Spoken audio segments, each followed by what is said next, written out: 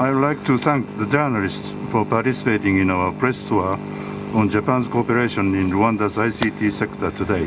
I would also like to congratulate everyone involved for the opening of the Musanze Innovation Center and JICA's ICT Innovation Ecosystem Strengthening Project. The Embassy of Japan and JICA Rwanda office have been working hand in hand in terms of development cooperation with the aim to promote sustainable economic growth, poverty reduction, and job creation in Rwanda.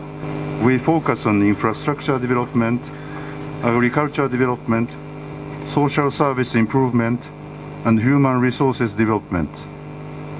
ICT and innovation fall into our human resources development pillar. As we all agree, human resources are important foundation for sustainable growth. As the ICT sector's lead country among development partners of Rwanda, Japan promotes ICT applications in both public and private sectors, as well as the aforementioned 4 priority areas through the implementation of the projects.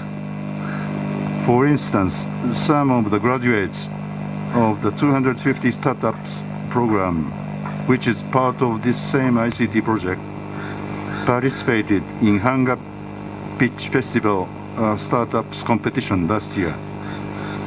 I attended the awarding ceremony chaired by President Kagame and was grateful to see some of the fruits of our cooperation becoming part of the path to development of the country initiated by the Rwandan government.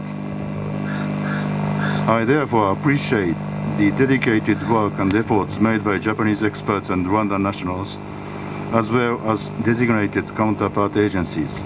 I sincerely hope that our press tour today helped you understand the impact of this Rwanda-Japan cooperation in the ICT sector.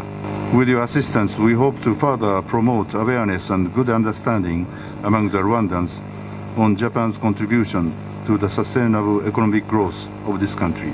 Thank you very much.